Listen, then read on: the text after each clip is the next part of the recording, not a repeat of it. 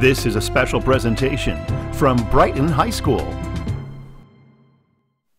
All right, ladies and gentlemen, we will get started. I'm Kevin McGowan, the superintendent of the Brighton Schools. I'm so glad that you could join us tonight for this virtual town hall with Brighton High School.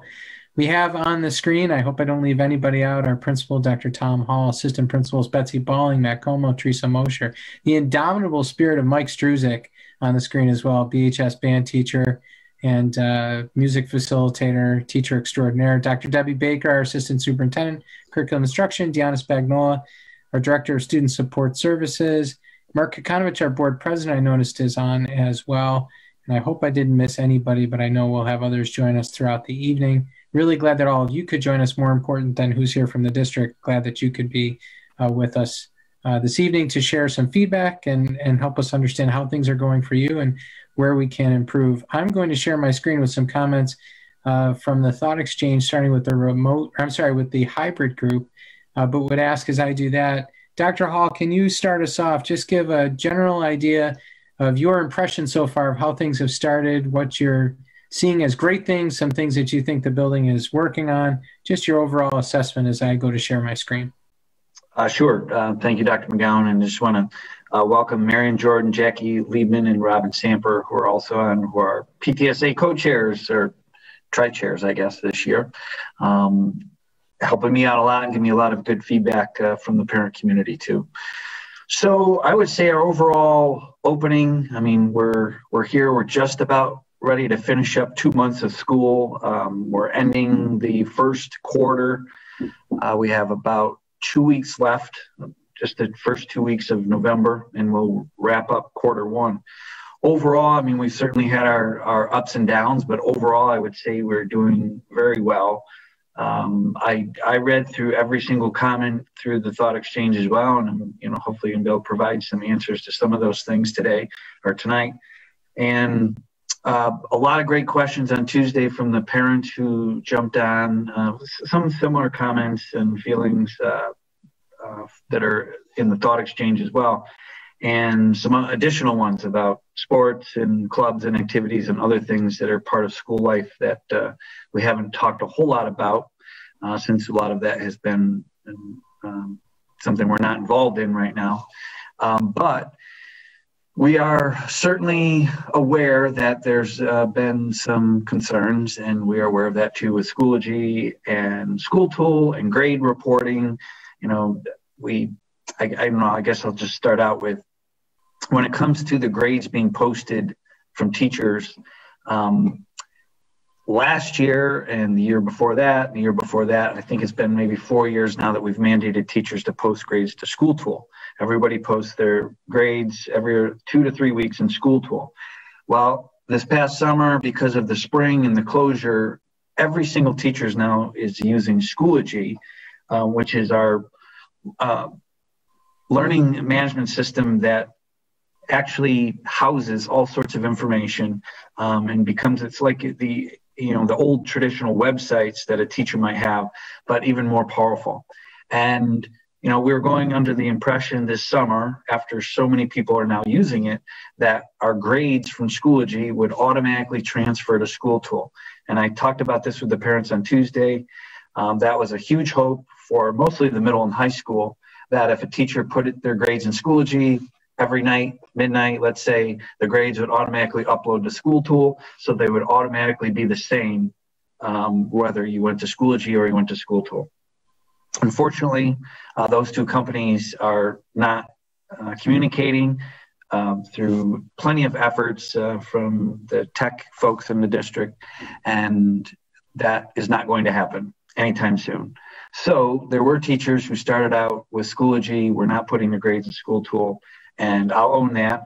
And now we're at a point where they're not going to communicate, the grades aren't going to upload. So we've asked teachers to at least put in minimally their running average that might be in Schoology, if they're using Schoology primarily, and put that in School Tool. And I just know that's a big frustration for parents out there to try to keep up with your kids and not going to multiple systems again. So we are working on it, and I hope to have some additional answers as we start quarter two, but please know that that is something we're aware of. Great. Thanks, Dr. Hall. So we'll go through a few of the comments here. Just want to jump into them. The first is we ask that teachers remind and enforce mask wearing during in-person days. A mask break should not take more than 5 minutes in a well-vented room and when kids are more than 6 feet apart. I constantly hear things are looser in the school on those days, and it's very concerning. So I'll speak to this and then ask any of the BHS folks to jump in. There's very few mask breaks happening. We've designed it that way. We could not agree more with this comment, and I'm glad this person's pointing it out. It helps remind us to remind people as well. There were a couple of comments also about kids starting to become a little bit more lax with that, a little bit of a idea that people have kind of fallen into a little bit of a lull because things have gone really, really well. And so we want to make sure that we stay vigilant. This is so, so important. We have done well. People have been very healthy, relatively speaking, and we're in a good spot that way, but we don't want to let our guard down and have that change. We feel good about what's happened. We feel good about how people have been approaching it, but this is a good reminder to that. And we're certainly not encouraging mask breaks at all. There is, a sliver of a window open for that opportunity, but for the most part, we're not seeing that happen other than when kids are certainly 6 feet apart and generally during the times when they're eating. And that's in larger spaces as well. Any of the BHS people want to weigh in on that? Well, I'll just say that, from the summer, right from the summer when we were starting to develop policies, I encouraged faculty. I said, if I were you as a faculty member, I would not give mask breaks in class. And for the vast majority of faculty, I think that is true right now. And I did hear a couple faculty who were giving mask breaks, and our policy, or the district's policy, is that if there is a mask break in a class, it isn't more than 5 minutes and there's no activity going on in the room. Nobody's talking, nobody's having a conversation or working together. They're silently doing either reading or their own independent work. That includes the teacher. There's no lecturing or talking going on during the time when masks are off. However, I think after that one positive COVID test that we had, that caused a few of those teachers who were giving mask breaks to stop doing that. And any kid who maybe is struggling with their mask in a class or needs a drink, what we've encouraged teachers to do, and I've seen it myself walking through, is that they just have to get up, walk into the hallway. In the hallways are a place where we don't allow mask people walking around without their masks. So between classes, there's nobody in the halls right now. So if they need to step out, take a quick break, take a drink, then go back in the classroom, that seems to be working. So no kid should be sitting through 45 minutes if they just can't, or they're having an issue with it. They should be able to get up, go into the hallway, and then go back. And that's been my recommendation from the get-go, that we would not be providing mask breaks, in general for kids in classrooms. So, and I think after the one positive case that was taken care of by a few teachers who might be doing that. And really, we've told the kids, the gym, the cafeteria are going outside, or in our small 262 room. Those are really the only areas to get a mask break. Great, thank you. Second comment I'd like to address: assistant principals should answer emails, need answers, and it ranked number 2, star 4.2. I'd say probably starred multiple times by the assistant principals themselves, because they would agree with you that they should answer emails. I will tell you that they are a very responsive group. We try really hard in these conversations to not at all come across as defensive, because we're really asking for this feedback. So this is good. It's a good reminder for all of us, myself included. I will say to you that one of the difficulties we all have is using these current platforms. Obviously, email is not a brand new platform to any of us. The volume is, though. And so when you're talking about 150, 200 emails a day to many of our inboxes, it's very difficult while you're trying to spend time with kids while they are in school. And the compounding factor for us now is because kids are only in school with us half the time, the need to spend time directly with a child is there, and they're only there half the time. So trying to catch up with kids who then won't be there the next day presents a challenge. And so being able to meet one-on-one with kids and spend that kind of time is a priority. And email and those kinds of responses do get answered. They just might not be getting answered as quickly as people are looking for, from myself, from Dr. Hall, from any assistant principal, from any administrator, because this is the situation we're in right now. We're really trying to focus on who's in front of us at that moment. Point well taken, though. It is awfully important. I just wanted people to know that the group is very responsive, and certainly people agreed that they should answer them. Our assistant principals would too. Grades on School Tool and Schoology are different. Which one is correct? I know Dr. Hall has just addressed this comment too, but could you just make sure you clarify that in 10 seconds or less? Which one is correct? Well, that's part of the conundrum. It depends on the teacher and which system they're using primarily, because they might put a running average into School Tool, but they use Schoology a lot. So the running average could be wrong after 2 days, and Schoology could be correct. And then there are teachers who don't use Schoology gradebook at all and only use School Tool. So I hear the frustration, and that's something I think we need to talk about 6-12 moving forward. Great. A common answer to parent concerns on this medium in general: reach out to teachers. Many times it's really a job for admins to monitor. Us parents are already having to be teachers. We're stretched too thin to be teacher supervisors due to poorly designed leadership practices. Couldn't agree more. I would say, though, that could possibly be a misperception in terms of how leadership practices are designed. I think the point is, when this comes up, that sometimes when you're having a difficulty, it's helpful organizationally to first go to the person you're having difficulty with, because often we find that problems are solved when something is simply clarified. What we'd say, though, is not an elimination of including us. In fact, we'd say include us in that conversation, and we're happy to participate in that as well. And frankly, if you don't find satisfaction in the response, we definitely need to know that. I would ask Dr. Hall to speak to the efforts to supervise, to evaluate, to ensure accountability, to provide for excellence. And I would just say, in general, you're not wrong in this comment. We would agree with you. It is our job to do that, and we do quite a bit of that. As a matter of fact, I ask our administrators all the time about their visits to Zooms, their evaluation of the independent day work, and their visits to classrooms. So it is happening, and people do have a very good handle on what's happening in the classroom. These are a little bit of two different things at the same time. Dr. Hall, you want to talk to us a little bit about kind of that ensuring excellence and the kinds of things that you're all doing as administrators to look in on what's happening and to provide support and coaching? Sure. Well, just to let you know that all the assistant principals and myself are in classrooms on a daily basis. We all supervise certain teachers, and then we are communicating with teachers almost on a daily basis. And when it comes to even the remote class days on Wednesdays, every Wednesday we've been checking in on a few teachers each Wednesday as we've been in between our own meetings, and just observing and seeing how things are going.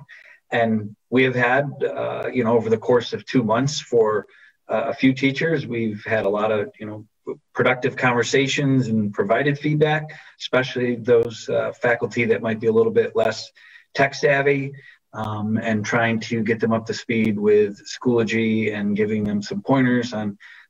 We ourselves learned a lot about Schoology this year, and sharing some of that or putting them in the right direction to get that professional development so that they can become better and organized. Because truly right now, I mean, the management of a teacher's week is completely,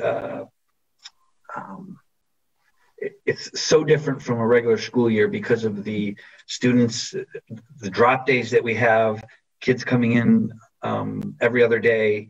And then for sometimes when we have a Monday or a Friday off, and every class is at a different place. So instead of 5 classes, sometimes it's like teaching 8, 9, or 10 different classes because they're all in different places.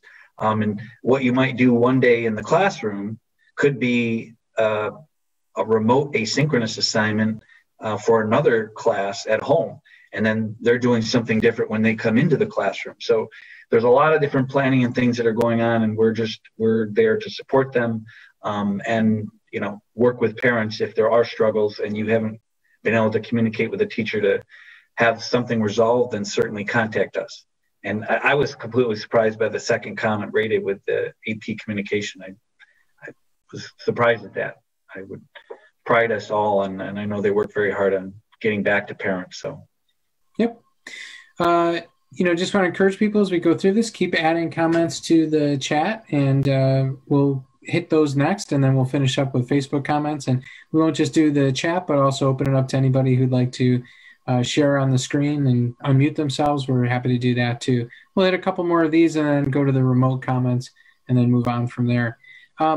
Late assignments, flexibility around late assignments, flexibility with kids who can't come to school. They're required to stay home for a variety of reasons due to symptoms or either quarantine, whatever it may be. What is the general feeling around that kind of flexibility right now in this current situation? Well, I think the same rules apply if a student's ill, like if they're legitimately ill and they're not in school. Just because we have Schoology and email and School Tool doesn't mean that the due date should remain exactly the same. If the student's ill and can't perform, or if there's some other issue, certainly the protocols that we have in place of giving students extra time to turn in those assignments would also be in play. For the students who are quarantining for multiple days or 14 days potentially, Schoology has helped a lot because there are things that kids can pull off, handouts and things that you would never be able to get because you weren't in the classroom, but now it's on Schoology, you can. However, not every kid can, learn all of that material independently. So if they have a concern, please have them email their teachers. And if they don't get some sort of resolution or feel that they're being treated fairly under the circumstances, we're still in a pandemic. Tell that to faculty, that we are in a pandemic, and the majority of them understand that. And as long as the kid's communicating with them, they'll work with them and certainly allow for some extra time. However, we also want to make sure that this isn't the spring where we had really not a lot of communication methods available, and we kind of got thrown into it all of a sudden, that there are ways of submitting assignments or working with teachers in a much different fashion. So we also want to hold, students accountable in a way too, but there's a balance to find there. Thanks a lot, Dr. Hall.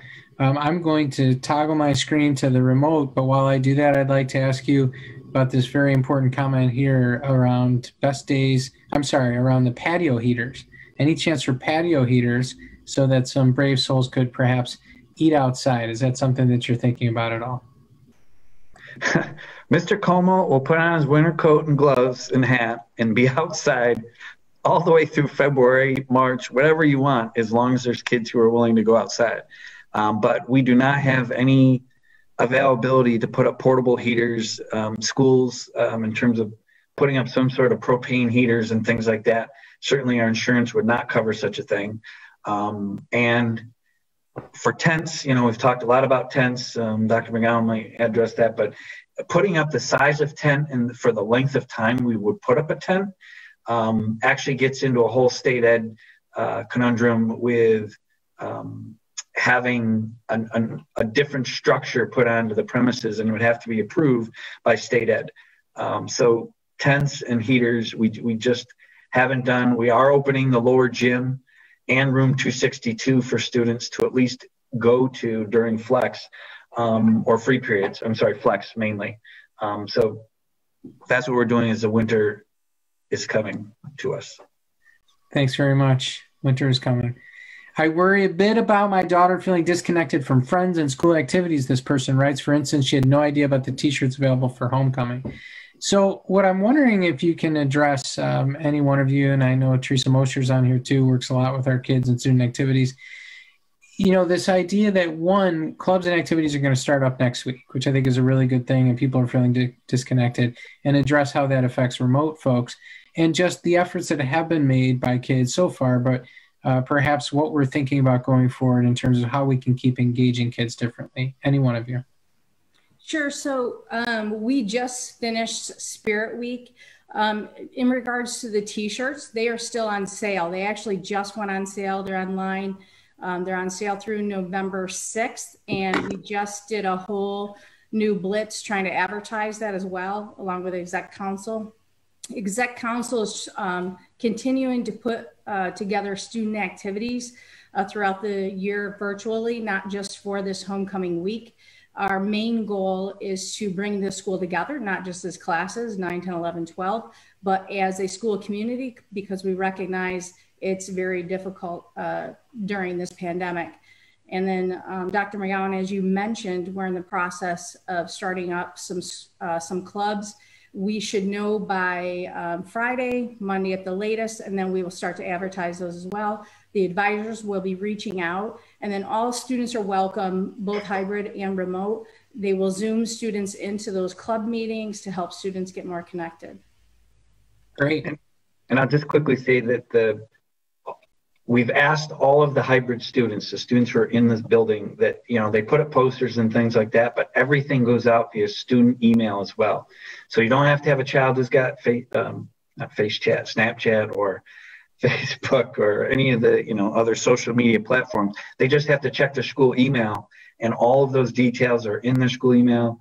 And there's actually a remote game that was played. We had almost 55 kids or whatever that showed up to play this game through homecoming, and it could have been remote or hybrid students. So still trying to keep them involved, and, you know, but check the email for sure. It's good to know your MySpace page is up and running, Dr. Hall. So thank you very much for that. Pretty much, yeah. You know, a couple other comments here, a lot of comments. We appreciate that. Just a quick editorial note for people. We go through every single comment, every single one in every one of these exchanges. So even though we pick out the highlights and we start to talk about what they mean, and we kind of generally thematically group these, we read every single one of them. So where there are suggestions here as well and other constructive feedback, it is also being addressed and thought through in school. So we do appreciate that. But for the sake of a conversation that is efficient in the time frame we have, that's why we go through them this way. There was in the last exchange, and I got off that page before pointing these out, but I do want to mention them. You know, one comment about best days being the in-person days, how can we maximize those? And there have been a couple of comments, and we had a session earlier with Council Rock parents, so it's interesting to see both ends of the spectrum here, with people asking, you know, can't we get back in school more often? Wouldn't it be great if we could? And I would say this to you, unless something changes with public health guidance, which would not be anticipated at all at this point, it's going really well doing what we're doing, and we don't want to jeopardize that. It's so important to keep other people healthy by sticking to what we are doing. So we don't anticipate those being any changes. We really have done this in a way that maximized the time that we could have kids in school and still remain safe. And so space-wise, we don't have other larger spaces. As you could hear in Dr. Hall describing the heater idea and what we are doing to bring people inside and what that's going to look like, we're really maxing out in terms of the space that we have available and the number of kids we can have in the building. And then there's the resource of having enough adults to supervise those kids if they're put into smaller groups and moved around the building differently. So in our planning K through 12, that's really what it boiled down to, is how can we do this as safe as we possibly can with the space we have available and the resources we have available to us, and we landed at this place. At this point, we don't see that changing unless something obviously significantly changes with regard to the pandemic, and we'll continue to move along this route. There's been some question about, well, what about Wednesdays? Is there a way then to rotate kids coming in on that Wednesday, one of the two groups? We will continue to keep an open mind to those things and take a look at it. However, there's no plan right now to do that. Wednesday still is an opportunity for us to clean, and I hate to say deep clean because frankly, we're cleaning deeply every day, but to do more cleaning on that day, also for the whole group to be able to connect in that remote environment, which may be helpful should we come back at some point. It also helps keep both kids and our staff members working in that remote space in a way that helps us grow and learn and adapt to that space should we need to go all remote. It's almost like training once a week for what might happen. Not reading any tea leaves, I don't have any inside information. We're in a really good spot right now, but depending on the path of the pandemic, which is unpredictable to some degree, and what happens around the holiday season and where people are at in terms of their gatherings, and the need for maybe many people to quarantine as college kids come home and things come up. We've seen schools across the state have to transition very quickly to remote environments. We feel like we're really well positioned to do that, but we want to make sure we're well prepared and continuing to grow in that way. So just a couple thoughts around that I wanted to share with you. Great comment here, the extra hour of sleep on Wednesday. We're glad that has worked that way. A suggestion here around the reminders that could be provided. This is in the all remote space around different tools that are available. I'm sure we'll keep growing in that way. This is an interesting comment for me, and I'm wondering actually if any of our high school people can comment on this. Our students developing more independence and responsibility with remote learning. This is a comment that I've heard actually from several people. And I'm just interested, this is more of a philosophical question around your take on this idea that I wonder what skill sets our kids are developing that we hadn't thought as much about before. You know, in terms of grit, in terms of perseverance, in terms of resilience. Nobody would choose to be in a pandemic. But if we walk away with this thinking differently about some of the skill development that might be happening, I wonder how well we are positioning our kids to look at their work and look at their situation and circumstances a little bit differently as they get older. Any thoughts on that from the high school educators? I would say that, part of it, they have to take the initiative to reach out to the teacher in addition to just attending the classes, because they don't necessarily have the opportunity to have face-to-face. And so there's some independence there with advocating, reaching out in addition to attending the class. And then I would say organizing themselves, with their schedule as well, and organizing their ability to log into Schoology, find the work, and follow through with completion and submission as well. Some feedback here from people. Thank you on isolation and needing to connect, which is some good feedback for us. Also, one-on-one check-ins, something we can really think about and share with our mental health support staff as well. A comment here about band and lessons, expectations, face-to-face contact, etc. I'm really glad Mike Struzik is on here. I hate to put you on the spot, Struz, but would you mind sharing with us any thoughts about the band lessons and how that's being looked at, et cetera? I'm happy to. We've basically revamped the entire program this year. The state guidance says that if we are going to play in school, we need to be 12 feet apart with masks on and all of the bells covered and all of the instruments in bags if we're playing, because of the aerosols that are coming off of the instruments. So without the auditorium in play, the largest room we have would hold 5 people, including the teacher. So we revamped the entire program to be a virtual, and I feel pretty robust program that is ever evolving, where we keep coming up with new ideas. I sat in a webinar last night and introduced a new app to the kids today. So we keep trying to do things, but we are really reinventing the wheel. And Kevin, I know I've heard you say this before, we're building the plane as it's leaving the hangar. And that's what we've all been doing. So I'm sorry if your child is not happy with the program as it is right now, but I would just encourage them to stay with it, because things are going to get better and better as the year goes on. So I'd probably extend the metaphor and say that perhaps we are fixing the flaps now midair. And one point that I'd like to really emphasize with people is that, in the last several months, we've seen more innovation and change than our work has probably seen in the last century. Our work looks very similar relative to structure as it did decades ago. And over the last several months, everything has been changed and done differently. And so I do want to compliment our staff in terms of how hard they've worked to make that happen.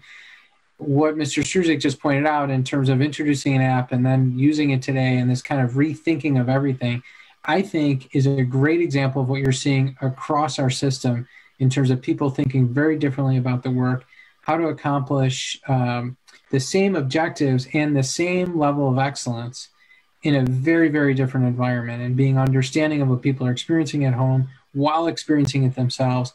And we recognize that this is continuing to be a work in progress. We're not a finished product, but I think the work is at a very high level right now and only continues to grow by the day and improve. So again, the feedback is great. And as I launch those compliments, I don't mean to say though that we feel like we're finished or there aren't things for us to continue to work on.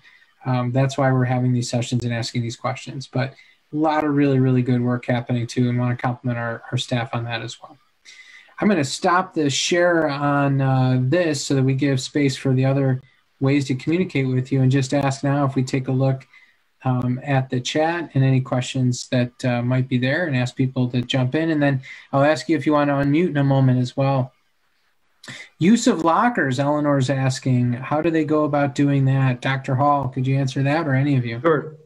We sent out an email communication maybe 3 weeks ago, letting kids know that because the colder weather was coming, that we set up maybe a week, gave them a week's notice, and told them, I think it was on the 22nd, they could start coming down to the main office and requesting a locker. And any student that comes down now and requests a locker, we will give them a locker. So they've been coming in, I don't know, we've probably given out 25, 30 lockers since last Thursday. So all students have to do is come to the office and we will assign them a locker. Great. Thank you. I see also somebody asking, who would they speak to regarding their kids being marked absent when they are not?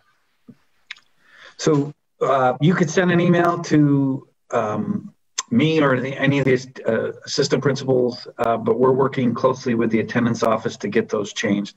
I probably get 4 or 5 a week, and I'm sure the assistant principals get similar emails a week. There's a lot of wheels turning when it comes to the attendance process this year. So we're trying to fix those as soon as we hear about them, but just send us a quick note and we'll get it taken care of. Tom, this is Debbie. Is it possible for them to contact the attendance office directly? I know that we have also asked, if they feel like they're receiving an email, and this is really for our hybrid kids who are expected to go into school tool and check in, at some point in time during the day, but we're also sending out an email post, the day following saying your child didn't check in. Please contact the attendance office to correct that. I'm just trying to think about trying to take some of the emails off of yours and your AP's plates. But anyway, just thinking about that. Would you want them to call the attendance office?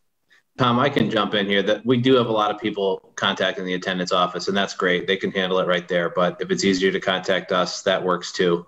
And mostly lately, it has been kids who forget to check in on school tool on their day at home. And it's not a big deal. Parent just tells us they were working and we take care of it. So, sorry, it was my question. My kids are hybrid. They're there Monday, Thursday. They've gotten marked absent for certain classes on Friday when they're not the day, but just for a specific class when they've been marked there on the day.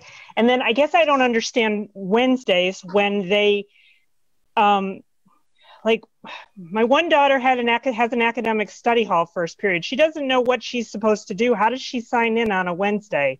Like today she would have, if she had been at school, she had an academic study hall so I don't know if she's going to get marked absent for today. And then the other time it happened, she had, the first period teacher was out or something. There was a problem with Schoology and they weren't, it wasn't working that morning. So the first period teacher said, forget it, we won't meet today.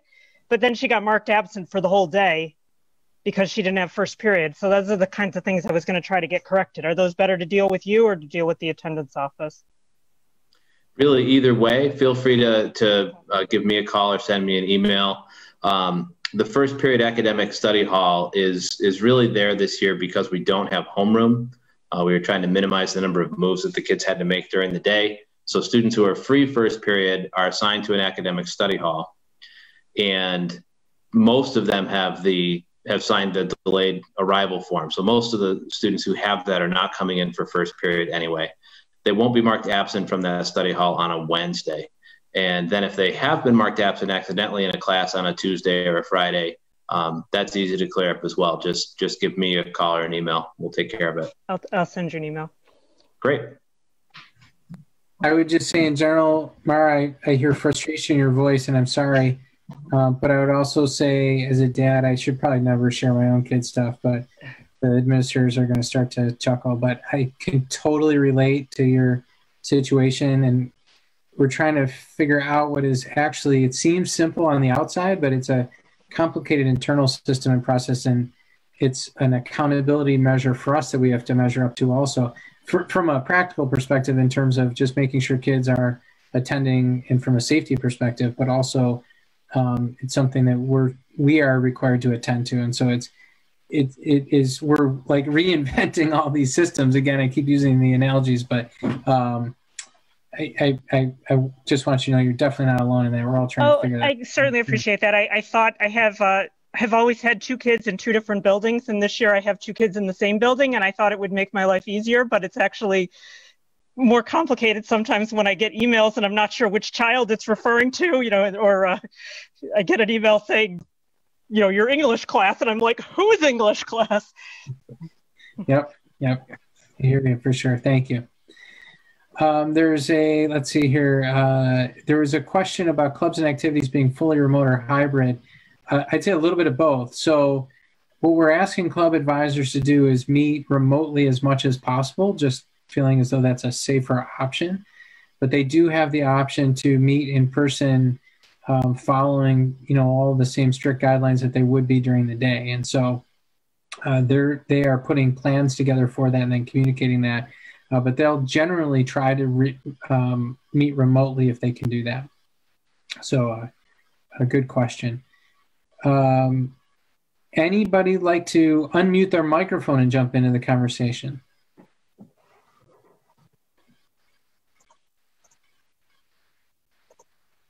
So there is a question that's been asked about cases rising and guidelines on the website about what the process is when there's a potential exposure and what the protocols are. Let me speak to this just in general terms and then ask any of my colleagues to correct me if I'm wrong. But we've sent out materials provided to us by a variety of agencies, et cetera. I think I take every opportunity to say this and want to point it out again that the Monroe County Department of Public Health has been extraordinarily helpful and supportive. Generally speaking, what happens right now is if a child reports symptoms or their family reports symptoms in the screener, we follow up directly with that family and recommend that they get tested and speak with their physician, et cetera, and then follow that person. And there's a protocol around that. This question was specific, though, to the contact issue. The contact issue for us is not one that we determine who to call. The contact tracer contacts us and says, this is the child or the adult. We've interviewed the child or the adult, and these are the places they were, the times when they didn't have a mask on, the potential exposures. Help us figure out then who could possibly have been exposed. And then at that point, we provide that information to them, and then they are contacted by public health officials regarding being a potential contact and informed as to what they are supposed to do. Testing, doctor, stay home, here's how long you're quarantined for, et cetera. We receive then that information every single day that says, here's the name of the person and here's the time frame. They're out from this day until this day. And we'll have follow-up questions, and they're very, very responsive to our follow-up questions. Well, you know what? This child had this particular issue. Do you know about this? They may have gone here. They may have done this. We're just wondering, what if they were around this? This teacher happens to work closely with that child and is concerned, and they've been great about walking us through that and determining whether or not anybody else was a potential contact. We will, put any other information that we get, but all of the guidelines that we have and that we have available for anybody are posted on the website under the COVID-19 tab. But certainly if there's specific questions around that, happy to do that now, or discuss that, with this person individually if they want to reach out to. Happy to do that. Any other questions? Anybody want to jump into the conversation? I'm going to take a look at the Facebook comments. There's one from Francine Barnett. I would like to publicly say how amazing my son's teachers are this year. They are going above and beyond to connect with the students and provide meaningful and highly effective instruction. Kudos to all of them. Well, thanks very much for sharing that also, Francine. I think that's great to hear, and we'll certainly pass that along as well. That is the last comment that I see, the last question there is one just came into the chat. When kids are not allowed to go to school being sick, how do they get the lessons? This is no different than in the past when children were sick and we would be providing materials. It's independent work. If there's asynchronous materials kids can connect to, that's great. They can obviously still connect on the Wednesday. But when they're not allowed to go to school, we're handling that as we would any other illness. And we've handled long-term illnesses in school, for many, many years in terms of making sure kids remain caught up and the teacher catches up with them and their family to provide that work. Okay, question. I'm curious about how the one positive case only had 4 contacts that had to quarantine. What is the criteria for being considered a contact? Great question. So maybe this gets at a little bit more of the protocol question with a scenario. First, I will say, as not a public health official, and as I tell my kids, not a real doctor, I want to make sure I don't get the definitions wrong or say it the wrong way. Our general understanding of this is these are close contacts that we're talking about. So in other words, the situation with the one case in school, close contact was because there was no masking in an eating situation. Although there was distancing, there wasn't masking. And for the amount of time that they were together unmasked eating, they were considered a close contact. But students that were in classes together or adults that were together with the positive case were distanced and masked. And it was determined because of that they did not need to have anybody else quarantined as a result of that positive case. So hopefully that gives people a better sense of how that's being determined. Yet again, I will tell you, that's not a decision that we make. We provide information, and then the public health officials make that determination. And thanks, Dr. Mendoza, for chiming in on that. The real doctor in the house who can answer that question very, very well. Thank you. Any other questions, comments, anything else you would like us to know or think about or be considering? Eleanor, I saw you unmuted. Yes, I have one really quick question from my daughter, which is truly selfish for her. When is the auditorium going to be done? Or at least what is an update or progress on it? So we are still scheduled for that to be done mid-November. You know, we certainly have said that to you before. They've made a tremendous amount of progress.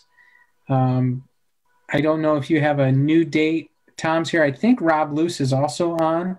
Has there been any change to the completion date? We had to take half a step back because of one part of the process. So I'm not sure. Well, we've had to take about 47 steps backwards, but most recently, one part of the process.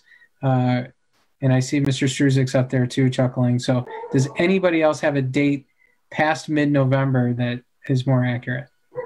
So several of us took a tour of all of the facilities today, and we were in the auditorium. And they're actually putting the seats in, they're drilling the floor, they're bolting the seats down. So that is in progress. But there's still, a number of things to do in the entryway, and we do have a couple of issues on the balcony that we're working through. But they're still telling me, because I asked them, and Mike, you weren't there today, but you were there on many other days. I asked them point blank, so is our date still mid-November? I'm going to go with more before Thanksgiving. Thanksgiving. Not mid. And we'll let you know. Let's put it this way, we're a lot closer than we've ever been before. No, the seats are actually being bolted down, so that's been nice to see. Big step. What we've seen so far looks absolutely beautiful, so we're very happy about that too. I see a question about proms and spring activities. Yes, anything on proms? Any thoughts about proms? I don't know. Any thoughts about proms, Dr. McGowan? No, I mean, we want to have them. Asked about the last year's senior prom by somebody who lives under my roof occasionally. So, no, I think the reality is, folks, we're in this for the long haul right now, and everything is on hold, and we're having to make adjustments and think outside the box for that. And unfortunately, that means a lot of the things that our kids would be looking forward to are likely continuing to be in jeopardy. So that's what we know now, and I think we should keep preparing ourselves for that. Somebody's asking here, as the holidays approach and families travel beyond New York State, understanding quarantine will be implemented. Any negative impacts from BHS perspective for the students, knowing they are responsible to keep up with studies? First of all, I think that, yes, people will have to travel and people will have to quarantine and take responsibility for that. We won't do anything, though, to penalize anybody. We want to do everything we can to encourage people to comply fully with public health guidelines. So not create any barriers to that whatsoever. If people choose to do that and that's their family's choice to do, nobody says people can't travel. They just say they need to quarantine if they do that. And we'll be respectful of that and supportive of that. And make sure that we treat that similar to if somebody had to quarantine because they were a contact in some way, where we're making sure people get the work and the instruction and don't fall behind. Eleanor, you're very welcome. Tricia, so if we do get a safe vaccine, we can assume kids will not go back to school 5 days a week this school year. So I feel like that's multiple questions in one that I can't answer. One, I think probably Tricia might be saying, and feel free if you want to unmute yourself, if we don't get a safe vaccine, we can assume kids will not go back to school 5 days a week this school year. I want to make sure that I'm not making any announcements that people walk off of this saying, he said we're not going back to school. But I'm also not going to be disingenuous with you and run away from that. I will tell you that I see this being a longer term situation. And mentally, that's what I've prepared myself for, and that we're thinking a lot about internally without any ability to make any kind of announcement, without any ability to tell you that it's for the whole year, that there's no conversation happening about that. I was asked the other day with the new parents on Monday night by a family about, any conversation about coming back to school. And my response was the conversation I had on a call with the commissioner's office and the commissioner herself on Monday was entirely about transition to all remote. The zones that have been talked about in the state and set up relative to testing yellow, orange, red zones, and how people are bracing for what is a potential spike in cases. Zero conversation about reopening, all conversations about being prepared that it actually becomes more restrictive for us. So just to give you a sense of the dialogue, it's not a secret. I think we're seeing that all over the place. I don't have, again, any announcement, any deadlines, any time frame, any prognostication. But that's what I'm preparing myself for and thinking about organizationally about how we position ourselves to be prepared for the long haul. Any other questions, thoughts, comments, anything we haven't answered?